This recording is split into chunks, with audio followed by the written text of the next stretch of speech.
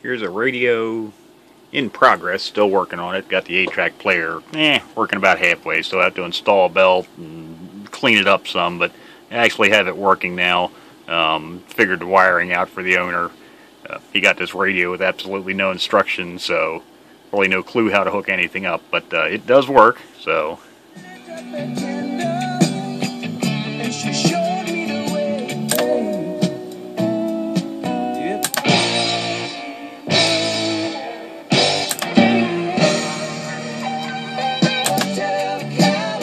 And this has a boatload of multi-function controls. The right controls are fairly simple. Tuning control, and then it's loose because these are adjustable. This is a universal radio meant to fit pretty much anything you want to stick it in, so the nuts just aren't tight for this. So shafts can be moved in and out, up and down. So basically make this fit any car you want. But anyhow, has the tuning control, and then has your fader or right and left control. And then over here on the right, you have the on-off and then volume. If you pull the control out, it is your, let's see, front to rear fader. So turn the volume up some, pull the control out. Oops, have those speakers turned off.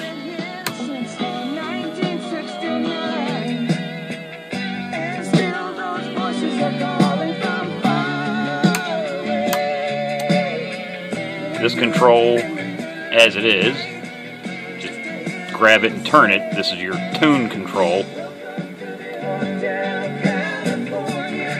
Push it in and turn it, it's a bass control. And then this control here, your on-off and volume control. If you push it, that is your track control.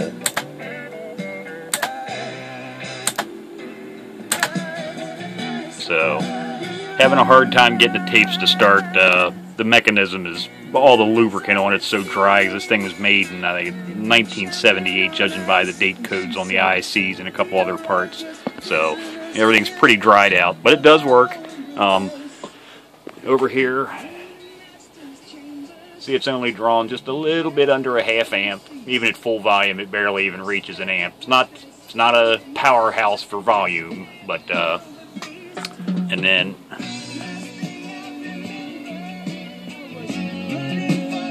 I've got it run through the two BNCs out here, come over, go to the scope.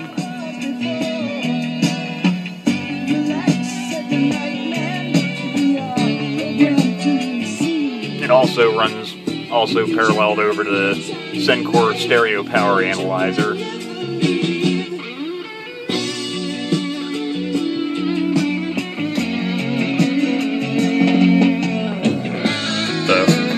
Just wanted to do a quick video to show you it is alive and does work. Needs a little bit more work, but so no major catastrophic failures with this thing. So there you go. Oh, and that's the other thing. It's a Cobra without a CB radio. I can't say I've ever seen one. I've called everybody and emailed everybody I know that works on radios. Not that there's many of us left anymore. Even guys that specialize in 8-track players, so they work on a lot of this kind of stuff. Nobody has seen a Cobra 222 GTL before, because it's an AM, FM, 8-track player, and that's it. No CB radio. I've worked on lots of, like, you know, the 55 XLRs and all the other different models of Cobra. Cobra didn't make them. Most of those were unit and chassis, but, you know, they all had CB radios. This one, on the other hand, just a radio 8-track player. There's literally no service information to be found anywhere on this thing. Sam's doesn't have anything. Cobra doesn't even know it exists. Contacted Cobra, never heard of it. Of course, their records, what do they care about something made in the 70s? But they didn't show anything about it being made, so who knows? Maybe the last one or the only one on the planet. So, there you go. Cobra 222 GTL. And neat little feature, like most 8-tracks, turn the radio off and your 8-track pops out. Oh, and then actually, you can see this another neat little feature. It has a digital clock And then it's hooked up to an antenna, of course.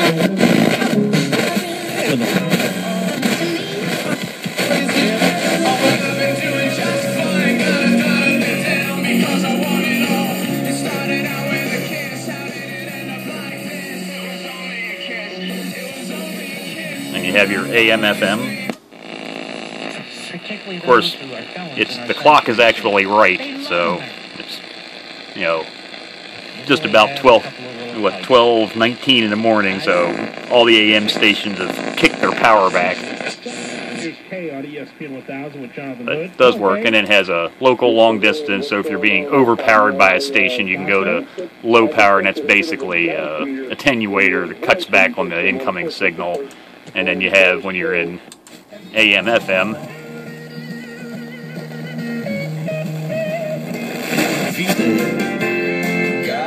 when you're in AM and FM, you have mono stereo.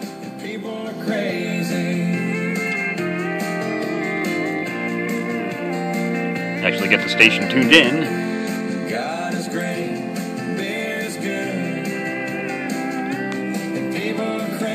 And you can set your presets, of course. So, neat little radio. Rare as hen's teeth, as they say.